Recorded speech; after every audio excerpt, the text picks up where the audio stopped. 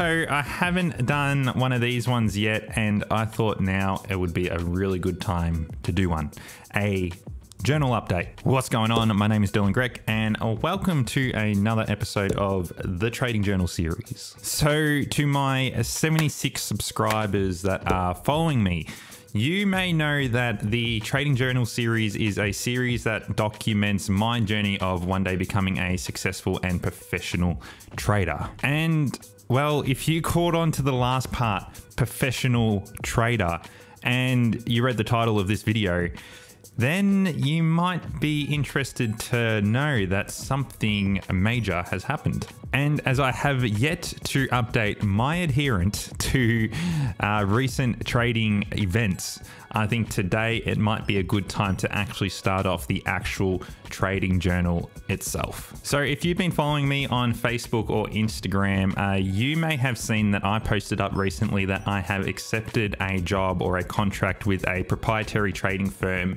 in the United States named Maverick Trading. Now, this is a huge step forward in my trading career because being a proprietary trader is something that I have strived for a very long time, and I can finally say that I have accepted this role and I am currently in their training program. Now, in the training program, or you can more or less see it as like a induction, I suppose, this will roughly take about 4 months until I can actually get funded by the company. So I guess you can say I'm not 100% professional until I get funded. But hey, look, it's LinkedIn official, so there you go. And the thing is, now that I am in this particular proprietary trading firm, Maverick FX, there is no more filtering. Once you're in there and you're doing the induction and everything like that, you're in. So what really baffled me is that there is a really low success rate. About 4% of applicants actually get in, but I think that's pretty common across all proprietary trading firms anyway. There is a really strong filtering process. But the thing is, Maverick Trading, what I can say is that so far my experience has been really good, just going through the coursework and getting myself up to speed. They're very thorough with their coursework and their introductions, and it's really good for any new trader that doesn't know anything about it but is really interested to actually get started there. There is that filtering process, of course, so not everybody gets in, but if you're interested, that's something that you can think about. But for those that don't actually know what a proprietary trading firm is, let's go have a look at that a bit more. Now, something that I want to address first is the link between proprietary trading and professional traders.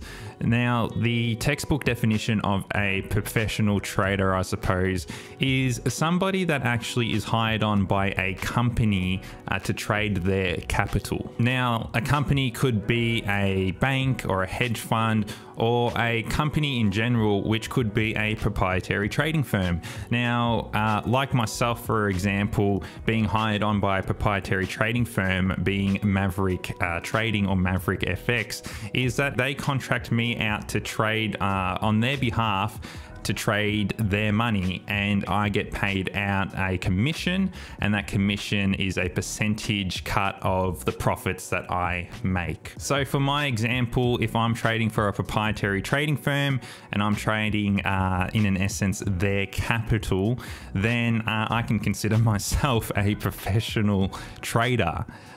There you go. That's some mad clout. Yeah, boy. Now, clout aside, that is not the reason why I decided to join a proprietary trading firm. There's so many good benefits of joining a proprietary trading firm and becoming a professional trader, which I'm actually going to talk to in the next episode, and we'll talk about the differences between a professional or a proprietary trader like myself compared to your traditional retail traders, and retail traders being the average punter particularly, or somebody that's trading their own money. Now, with a very brief introduction to what a proprietary trading firm or a proprietary trader is, we need to discuss something that is actually really, really important here. So if we go back to my slogan, if you call it that, the Trading Journal is documenting my journey of becoming one day a professional and successful trader. Now, there's two sides of that coin, professional and successful. And the thing is here, and the thing that I want to address is, well, by definition, I may be a professional trader now that I am trading for a proprietary trading firm. I may not necessarily be successful. And the risk here is, and like anything else, and I just want to give a few examples, like a doctor, you may go to university and you may become a doctor, but may not necessarily be a successful doctor. And another example is engineering. You might be an engineer, but maybe somebody's house falls down. So that wouldn't make you a successful engineer. So just because I might be a professional trader, or anyone might claim that they are a professional trader, does not necessarily mean that they are successful. And likewise, you don't actually need to be by definition, professional trader to actually be successful. There is a lot of retail traders, and retail meaning somebody that trades their own money and not necessarily trades for a firm. There's a lot of retail traders out there that are actually successful. And that's really the good thing about trading, is that, like owning your own business, there is no barrier to entry. You don't need good grades. You don't need a college or a university degree. You can actually be successful at it and learn as you go, or learn from, I suppose, the internet.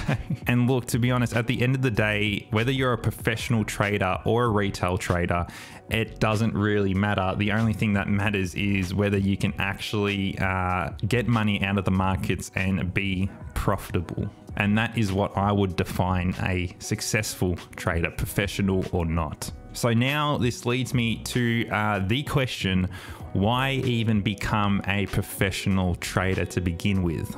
Well, sorry, next video. So there you have it. This is just a video to update you and to actually start the actual trading journal, so that you can get an idea of actually what is happening around me in terms of this trading journey that I'm on, but also to update you on where I currently am at this stage, and that I have finally managed to get into a proprietary trading firm in the United States and actually take this somewhat very seriously.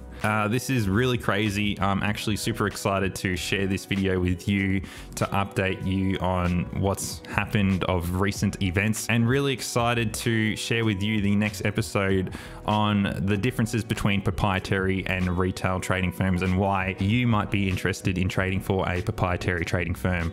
So I hope you've enjoyed this quick journal update, and I will see you in the next episode.